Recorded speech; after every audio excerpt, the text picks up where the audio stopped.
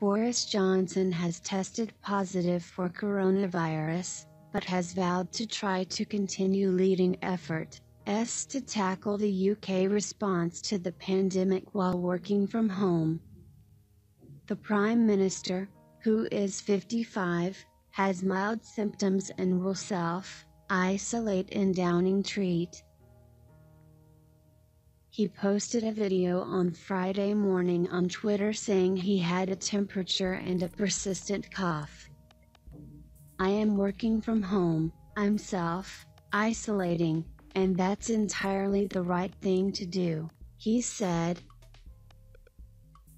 In the video, which he recorded himself on a mobile phone, he said, "Be in no doubt that I can continue thanks to the wizardry of modern technology to communicate, all my top team to lead the national fight back against coronavirus."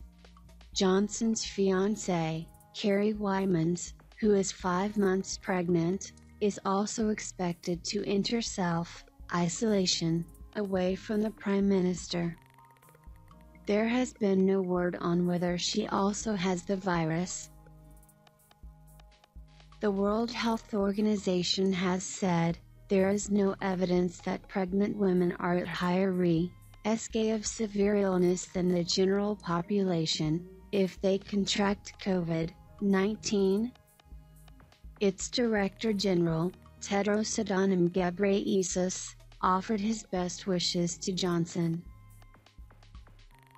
MP and world leaders were also quick to offer their best wishes. They included Charles Michel, the President of the European Council, and Australia's Prime Minister, Scott Morrison,